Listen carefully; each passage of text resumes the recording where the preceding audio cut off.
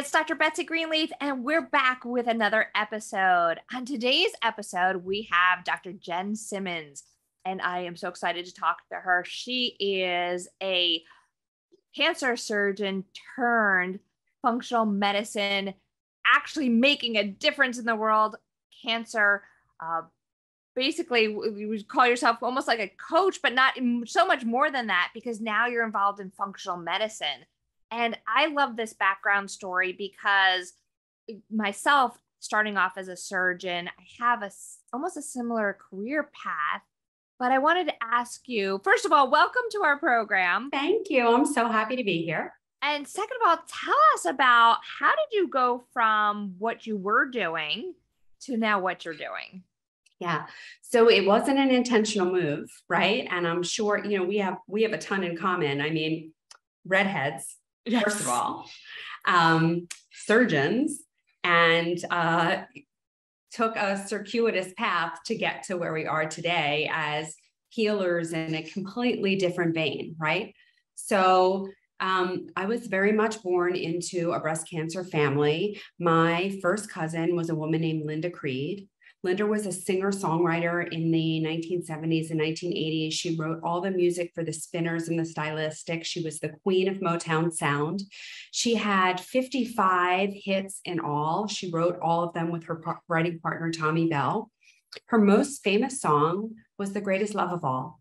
She wrote that in 1977 as the title track to the movie The Greatest, but it really received its acclaim when Whitney Houston re-released it in 1986. So she did that in March of 1986. And at that time, it would spend 14 weeks at the top of the charts.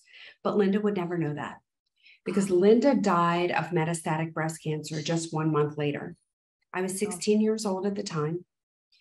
And Linda was literally a rock star and my hero for all obvious reasons, right? And her life and ultimately her death gave birth to my life's purpose. So I knew that I wanted to, in any way that I could, try to prevent other women, other families from having to go through the experience that we went through. Because literally from when I was a very young girl, I knew about breast cancer. I knew about how ugly and horrible a disease it can be. So fast forward, I become a breast surgeon because it's the only thing that I know how to do.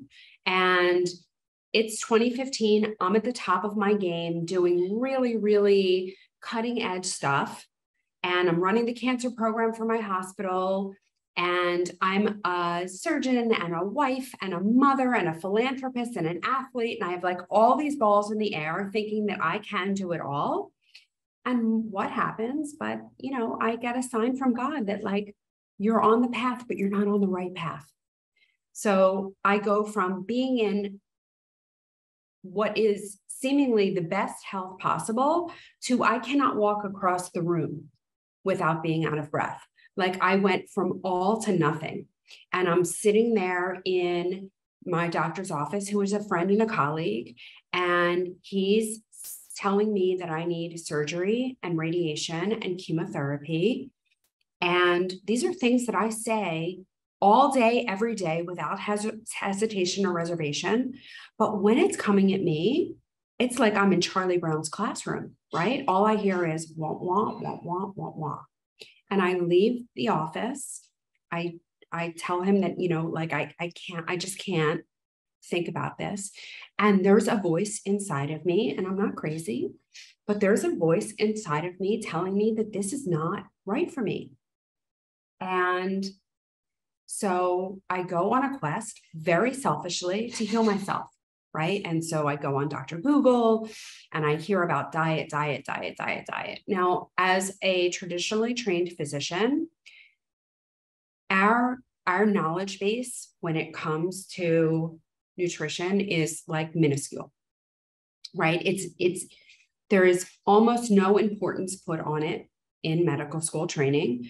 I had 15 hours of teaching about nutrition in my first year of medical school, and then never again.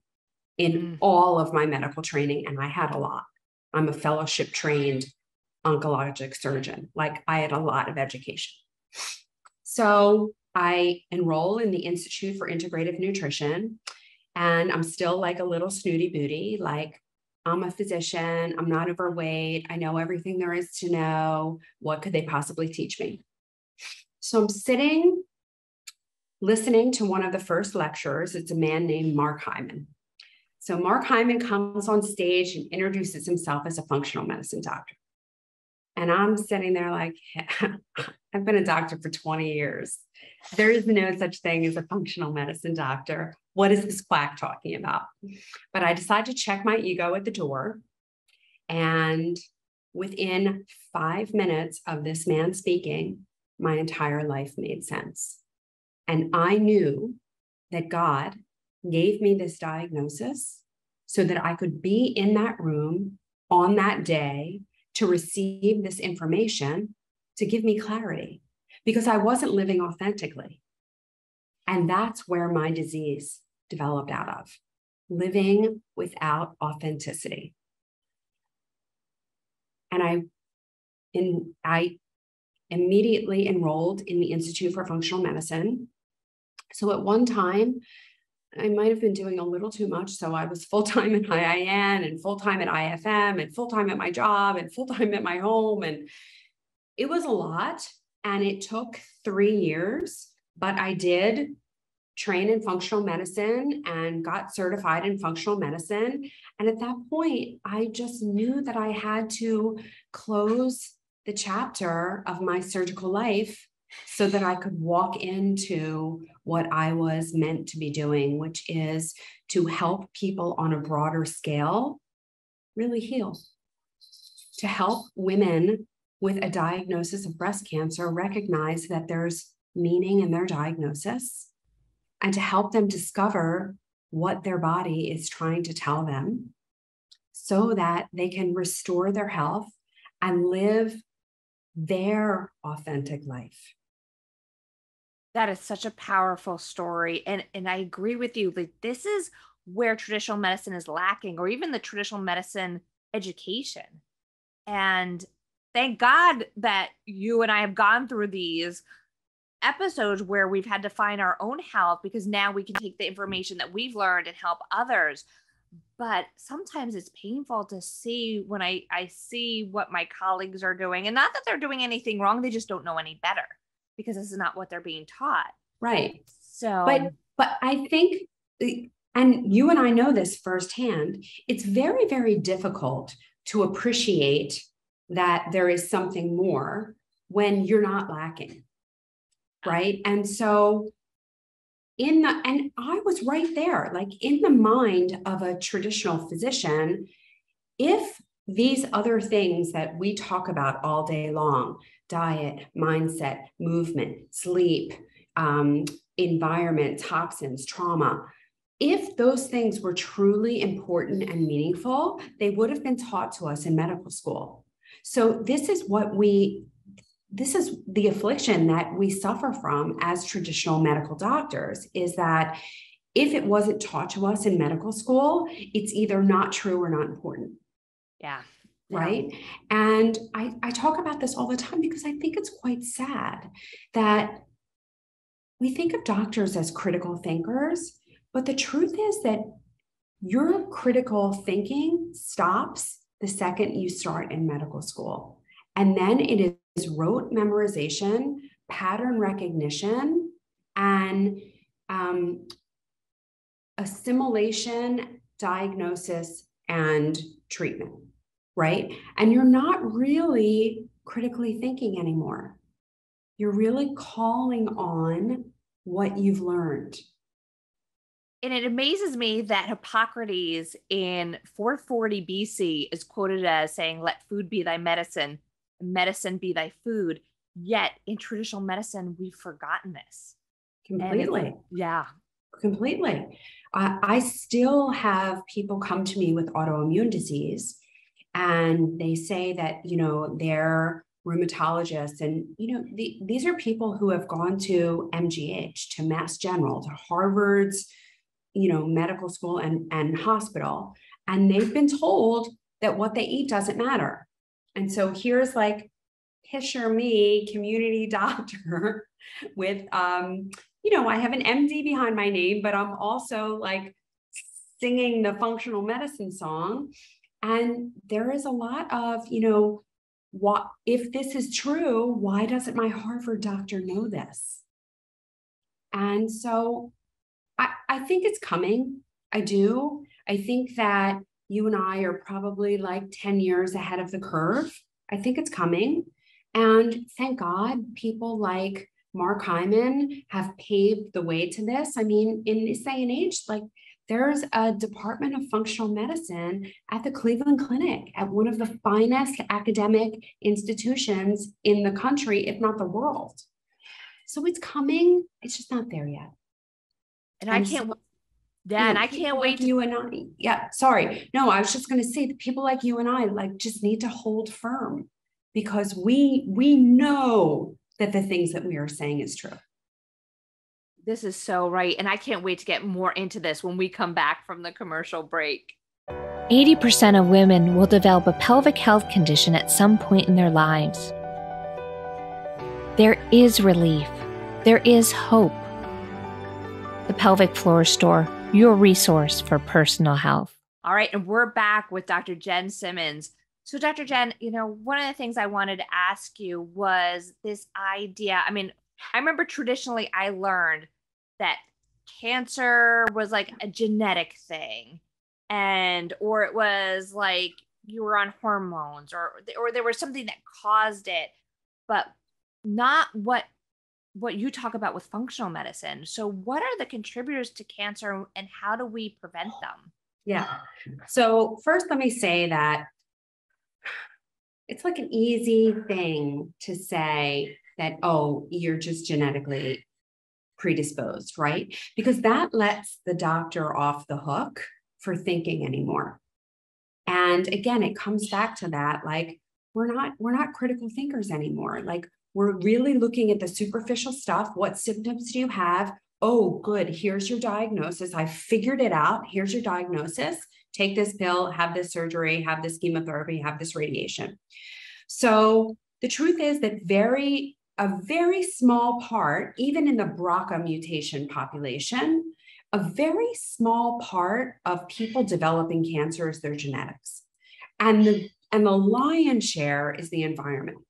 So that, there are obvious things that we can connect in terms of the development of cancer. Like, we can easily connect smoking to lung cancer, and it does even increase your risk of breast cancer. We can connect radiation to cancer. We can connect chemical exposures to cancer. Like, that's the stuff that really makes sense to us. But it's really about that thing that we were talking about before, that living your authentic life, that is the real etiology behind most cancers. Because cancer is a normal response to an abnormal environment. And the key is figuring out why your environment is abnormal or unbalanced or whatever you want to call it. And this isn't about blame or shame, right? Like, no one does anything intentionally ever to cause their cancer. Even people who smoke, they're not smoking for the purpose of causing lung cancer, right? So no one does anything intentionally. And again, not about blame or shame, but it is about taking personal responsibility, because you cannot get well in the same environment in which you got sick. And so there has to be some kind of buy-in, recognition that there is something that I can own, something that I can change to allow me to go from that chemistry of stress that allows for the growth of cancer to that chemistry of calm, of peace, of healing. Right? And that's really what we're looking for. So what is it in your environment that is leading to that stress chemistry and allowing for the growth and propagation of cancer. And for so many people, it's different. It can be exposures. It can also be trauma. It can be that you're in a toxic relationship. It can be that you're working a job that you're not supposed to be doing. It can be that you're not fulfilling your purpose. It can be, relationships that aren't working, that you need to get out of. And, for some people, like I have a whole bunch of marathon runners, right? And they say to me, like, I couldn't be any healthier. I run marathons. And I say, like, you're pounding on your feet for hours every day. This is not what you were meant to do. You're not living in authenticity. And it takes a lot of self-reflection and ownership. And not everyone wants this. Like I go to plenty of talks where I speak to the metastatic cancer population because it does make up about 50% of my practice. And I say, like, there are things that you can do to take control of your health, to turn this boat around. But there are as many people who want to do that as who say to me, listen, I'm more comfortable taking the drugs and being able to blame them when they don't work, because invariably they don't work, right? So everyone who goes that traditional route that has metastatic breast cancer or metastatic cancer of any kind, anyone who goes that traditional route, like they don't get cured. They maybe get a couple of extra months, but that's all they get. But it's easier for them to blame the drug than to take control. And it does take a lot. Like it's not easy. It's never easy to do all of that work, but it's for sure worth it. I always tell patients that your doctors are tools, not meaning like they're tools, but they're tools in your health journey, and that they don't necessarily have all the answers. That really, it's kind of like Dorothy and the Wizard of Oz. The answers are within you all the time. And health happens at home. Yeah. Health doesn't happen in a doctor's office or a hospital or a chemotherapy suite. Like that's not where health happens. Health happens at home. And the only way to get healthy is to have a healthy home, which means that, you need to do more than just, eating healthy. For some people is enough. And for other people, they also have to make sure that their home is non-toxic, that they're using non-toxic things, that they're in non-toxic relationships, that they're living their life's purpose, that they're moving every day, that they're sleeping well. I mean, there's a lot that goes into it to really create health, but there is a recipe, and there is a recipe for everyone, and you can do it, right? Like we can all cook in this kitchen, but you have to choose to do it. Do you think that cancer is one of the ways that the body's like screaming out for help? 100%. And unfortunately, like we don't listen to the whispers. I mean, I happen to know your personal story, so I hope you don't mind that I'm going to refer to it. But yeah, go ahead. I had the same thing happen to me, where like you knew you weren't happy. Yeah, you knew that you weren't living in authenticity, but you trained for a good long time to do it, and you thought that this was what you were supposed to do, right? And so you didn't listen. And your body made you listen, forced you to listen. You didn't have an accident, right? So it was the same thing with me. Like I knew I wasn't living on authenticity. I knew I wasn't changing the trajectory for the people that I was operating on. Like I wasn't changing what was happening with them. I was delaying the next diagnosis. In terms of breast cancer, most women who get breast cancer don't die of breast cancer. Most women who get breast cancer die of heart disease. And it's because it's the same thing at the root of both diseases. It's inflammation. And so unless you change why people are inflamed, you're not changing the trajectory of their lives. They're not living longer. They may not be dying of breast cancer, but they're dying of heart disease. So I knew like my patients were getting younger and younger, sicker and sicker, having more and more comorbidities. And I knew that I wasn't really helping them. I was temporarily helping them. I was just bridging them from one diagnosis to the next. And so, when we are not serving our purpose, and I know that you're a woman of deep faith, I'm a woman of deep faith, like God tells us, says, and in everyone's diagnosis, there's a message. You just have to look for it and be willing and open to explore it and listen to it. But we're all called to something.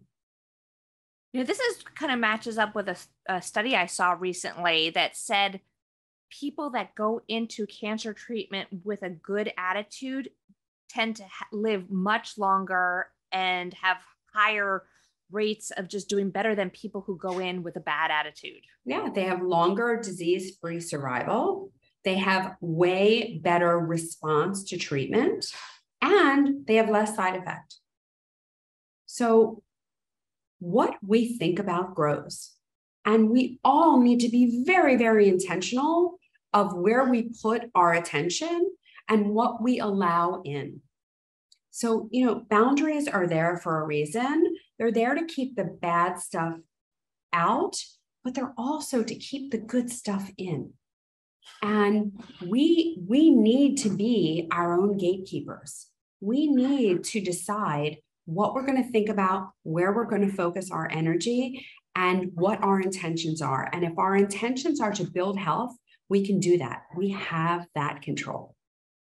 Dr. Jenn, it has been amazing talking with you. I know you have a health summit coming up. Can you tell us a little bit about that? Yes. So this is going to be my second summit of Beyond the Cancer. Right now, we are focused on breast cancer, and this is for anyone, anywhere along the spectrum, whether you're looking for prevention or you've been diagnosed, you're in treatment, you've completed treatment, you have metastatic disease, like this is it for everyone. And it's all the drivers of health. And again, health happens at home. So these are all the ways that you can support your health, boost your health, bolster your health, and within the confines of your own home. I'm so excited for that. And we're going to make sure that everybody gets the link to sign up for that program. So Awesome. Make sure you check out the show notes.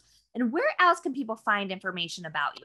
So my website is realhealthmd.com. There you can learn about my course, My Answer to Breast Cancer. I have a cookbook coming out in just a couple of weeks. So we'll make sure that you get access to that. And if you want to apply to work with me, there's an application right there on my website, realhealthmd.com. Oh, wonderful. Thank you so much for taking the time to talk with us. I really appreciate it. It's my pleasure. So happy to be here. So I just want to remind everybody, please go check out Dr. Jenn's sites. And also when you're there, go check out me at drbetsygreenleaf.com, the Pelvic Floor Store, and also on any social media. You can find me one way or another at Dr. Betsy Greenleaf. And don't forget to share and like both my stuff and Dr. Jenn's stuff. And come back again next week to listen to another episode. All right. Once again, thank you so much. Bye for now.